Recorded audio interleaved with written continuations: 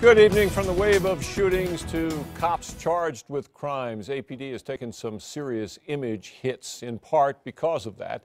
Chief Ray Schultz has been cracking down on bad conduct. And information obtained by News 13 shows internal affairs detectives looked at a lot of other cops last year. Here's Alex Tomlin.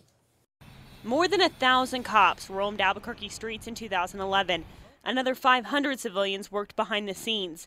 Out of that staff, 218 employees were investigated by the department's internal affairs.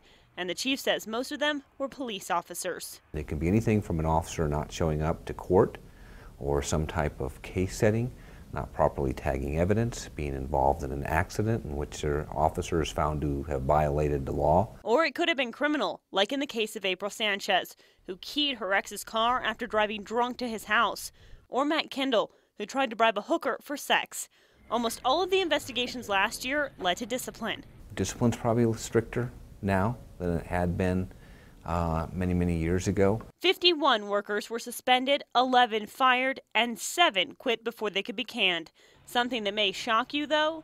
31 employees for APD, mostly officers, were investigated multiple times last year for their conduct. It could be the officer missed court 2 or 3 times, so the officer would be flagged as part of our early intervention system as having multiple cases. The discipline doesn't end with the chief. The cases are also sent to the Law Enforcement Academy Board in Santa Fe. Case in point, Dennis Barella, who was suspended for a week and demoted for playing a genitalia slapping game with other officers and for having sex while on duty.